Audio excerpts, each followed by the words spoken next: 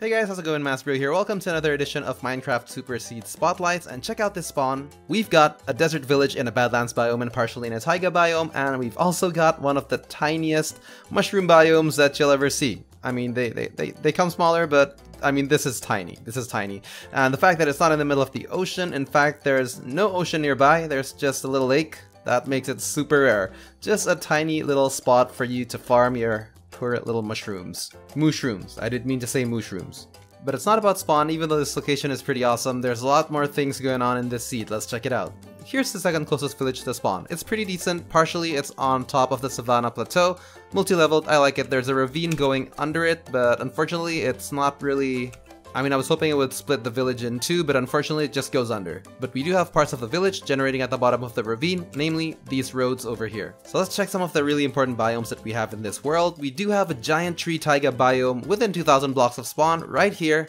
One of the rarest biomes in game alongside the Badlands biome, so it's nice to know that it's not too far. It's always really nice to have ocean monuments near spawn, and over here we have two side by side, pretty close to each other, nice formation of lonely islands, and on the ocean monument on the right side over here, it's actually right next to a ruined portal. That's how it looks, and this, again, is not too far away from spawn. It's give or take, I guess, around 1,000 blocks, so it's not too bad. And we do have a ravine, it's a very small ravine, going under the ocean monument. This is a really nice looking village. It's just a lonely island village and a very small piece of land. The village has docks going out all the way into the waters. It's also set on a sunflower plains biome, which is pretty rare. I mean, it's not as common as the usual plains biome. Yeah, that, sunflowers. Looking pretty good from this angle.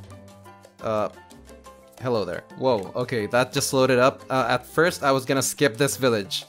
I was about to. Let me just update the coordinates real quick. Alright, so literally I was about to omit this part from the video just because when I teleported here, it only loaded that part of the Shattered Savannah. I thought, well, that's a pretty small Shattered Savannah. And then suddenly, boom, that thing popped up, and then boom, the whole neighborhood actually popped up like around, I guess, a minute later because slow PC.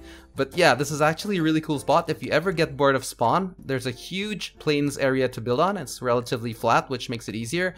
And the backdrop is just amazing. I mean, this is it's a massive Shattered Savannah. It's circular. It's forming this sort of U shape, so you get a really nice view from any angle if you're building from that side. And of course, to top it off, there's a little centerpiece down here, the ruined portal right in the middle of the lake. Pretty cool stuff. Yeah, you know, even though spawn was awesome, I'm thinking this is gonna be the screenshot because, oh man, that just looks sweet, doesn't it? Alright, so I was flying across to the other side of that Shattered Savannah, and turns out there's a pillager's outpost here as well. I mean, you can see that piece of flying rock. You probably noticed that earlier, a few seconds ago.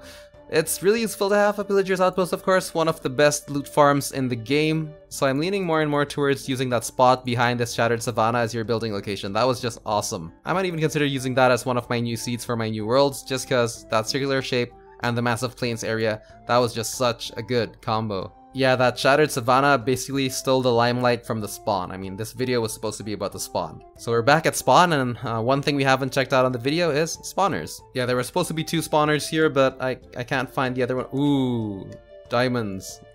Wait. Oh, okay, there it is. Okay, right, so we have two spawners, very close to each other, very convenient. Oh, I need to update the coordinates. Right, so now the coordinates are accurate on your screen. Spider spawner to the left, and then zombie spawner to the right, and lots of geodes around, so if you're into farming for that as well, this is a good spot. Right, so we have another double spawner over here. This time it's both a zombie spawner, so that's a little bit more convenient for farming. Alright, just before closing this off, this is the overall world view of this seed. You spawn right here in that tiny mushroom biome, massive Badlands biome surrounding you, and of course, to your top right was the highlight of the seed. I mean, it wasn't planned to be so, but finally at the end, that village by the Shattered Savannah just wins it. Oh, and what I didn't notice is that there's actually another Shattered Savannah right next to that first one. I guess let's just go check it out before ending the video.